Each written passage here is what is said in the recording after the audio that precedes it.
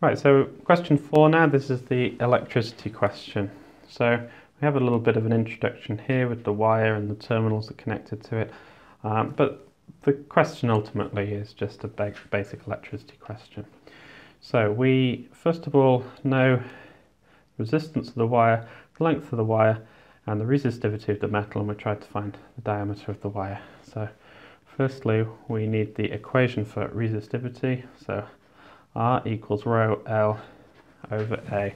So that's the resistance of a wire as a function of its resistivity, which I've written as a slightly different way here, but that's the equation there on your formula sheet. So we want to find the diameter, so to find the diameter we need the area. So A is equal to rho L over R. Okay, so rho is 9.7 times 10 to the minus 8 ohm meters. We need to times that by the length, which is 0.50, and we need to divide that by the resistance, which was this value here, so 0.070 there. So let's put that into our calculator. 9.7 times 10 to the minus 8 times by half divided by 0.07 gives us that value there. So that's 6.92857 times 10 to the minus 7. That's the cross-sectional area. We want the diameter. So the diameter divided by 2 squared times by pi is equal to the cross-sectional area there. So if we want to rearrange that for the to get D, we have D is equal to, that squares goes up there, so you've got 4A divided by pi, and then we need to get rid of that square there, so square root there. You can do that in multiple steps if you want and show yourself that that's the correct way. So that's going to equal that there, so it's 4 times by this 6.928 times 10 to the minus 7, whoops, run into there, divided by pi, all square rooted. So let's do that now. So times that by 4, divided by pi, and square root the answer, gives us the diameter is equal to 9.3924 times times 10 to the minus 4.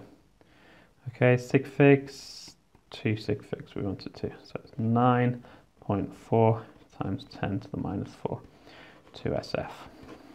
Okay. Right. In order to measure the resistance of a working probe, we connect it to this circuit here. This is a bridge circuit. It's a very common circuit.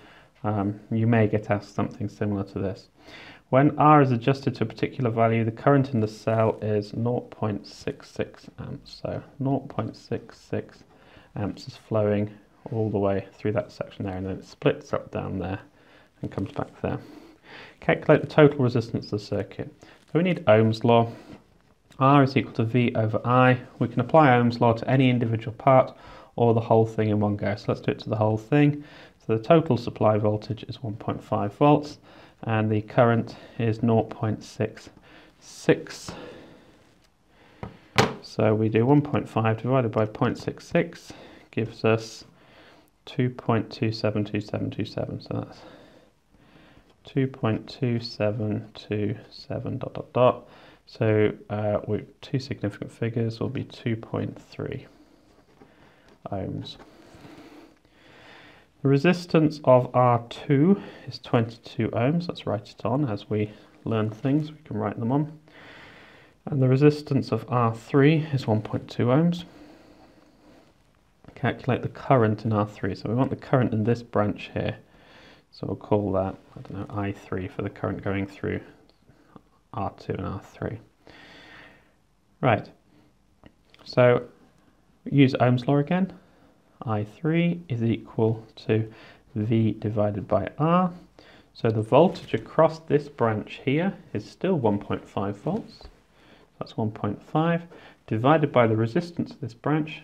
This branch here has two resistors in series. To find the resistance, you add the two resistors together because they're in series with one another. Okay, so we're just looking at that branch, so we're completely ignoring that bit. So don't think that it's a parallel circuit. We're just looking at this bit here, which these two components are in series with one another. So we can just add the two resistances together. So we have 1.5 divided by 22 plus 1.2 gives us 0.064655 amps. Okay, so round that will give us 0.065 amps to SF. So we need to calculate the resistance of the probe when the resistance of R1 is 2.4 ohms. So let's write that on the diagram as well. So I'm going to call this one, I don't know, let's call it IP for I that goes through the probe, the current that goes through the probe, you can call it whatever you like. We know the resistance of that, we don't know the resistance of that, we know the current that's going through that, and we know the potential across that whole section there. So we can work out the total resistance of that section there, but first of all we need to work out this current.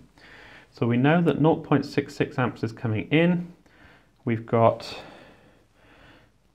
0.06465 ... amps coming that way, so the rest must go that way. That's Kirchhoff's first law, or the current law. The total current entering any place must be the total current leaving it. You've got to count for all the currents, so 0.66 comes in, 0.66 has to come out. So IP is equal to 0.66, take away the current that goes that way, 0.06465 ... and that gives you the current going that way.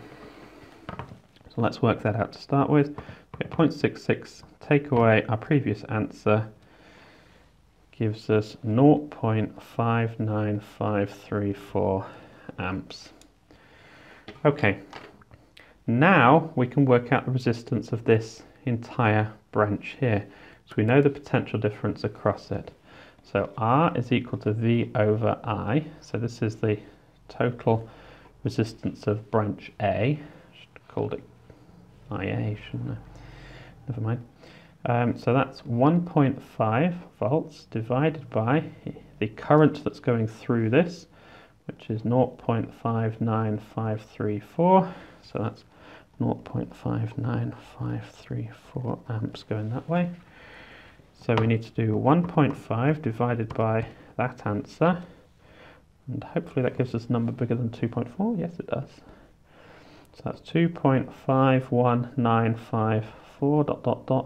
ohms. Okay, so that's the resistance of this entire branch here, that is. So if you want the resistance of this bit, these two add up to that, so you just do this number, take away that number. So our probe is equal to this value, 2.51954, the resistance of that branch, take away the resistance of that. So let's take away 2.4, and we get 0.1195, etc. So that is 0.12 ohms to SF. Right. Calculate the percentage change in the diameter of the probe when its resistance increases by 1.6%. Okay, so we can do this one of two ways. We can either just work it out, or if we remember our percentage uncertainties, we should know how to work this out as well. So first of all, we need the equation for resistance. So R is equal to rho L over A. But A is proportional to the diameter squared. So we have R is proportional, all these things are fixed for any given length of wire. So 1 over the diameter squared. Okay, so to increase something by 1.6%, you times it by 1.016. But we've got a square here, so when we want to find the percentage change in D, we need to square root it all, or square root the percentage change in resistance to find the percentage change in D. So we square root this because the resistance here needs to be square rooted to be proportional to the diameter. So we take a calculator, we get 1.016, we square root that, and it gives us, that's 1.0079, etc., etc. So this is the same as essentially 1.008, and that is an increase of 0.8%. It's actually a decrease of 0.8%. If you decrease the diameter, the resistance increases. So when you square that percentage, so 1.008, if we square that, we end up with an increase of 1.6%. Now there is a shortcut to that answer if you remember your rules when it comes to percentage uncertainties.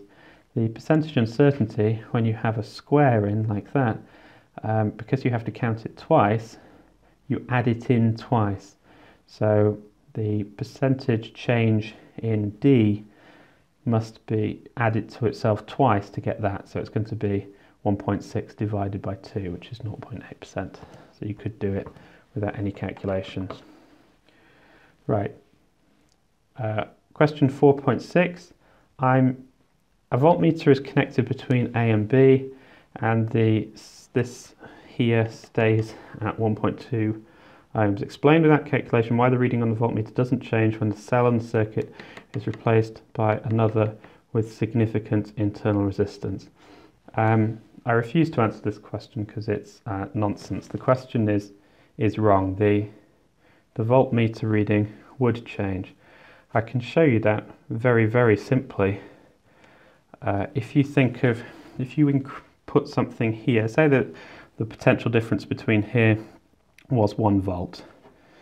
Okay, so imagine the potential difference there was 1 volt. If I put in the world's biggest internal resistance here, so that meant that the current going through here was absolutely tiny.